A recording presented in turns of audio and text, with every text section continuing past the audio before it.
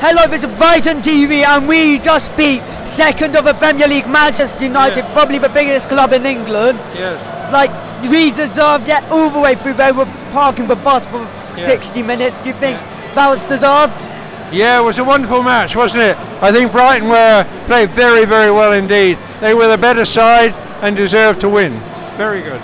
Like David De Gea, he didn't do much saves in that game, but the ones he did were... David De Gea made two brilliant world-class saves, otherwise we would have won 3-0, wouldn't we?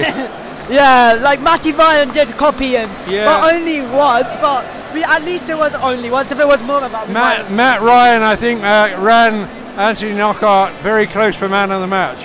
I thought he was magnificent, really wonderful. Yeah, everybody played amazing. Knockaert, his runs, everything. Like Rose, he scored the goal.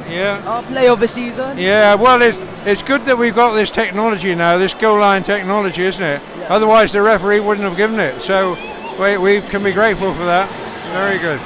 But then again, after he gave us the goal, he didn't really give us that many more. Yeah, well, we tried very hard. I thought we worked hard, very, very hard indeed, and deserved the victory. It was a wonderful and memorable game, wasn't it? We'll remember it for a long time.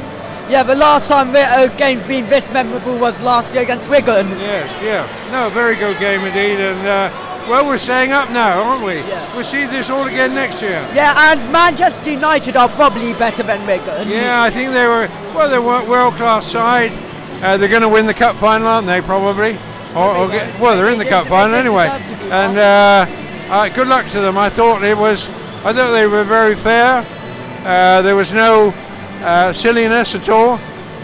Well-disciplined side, but we were the better side on the night. Thank you. Okay, thank you. Don't forget to like and subscribe to Brighton TV.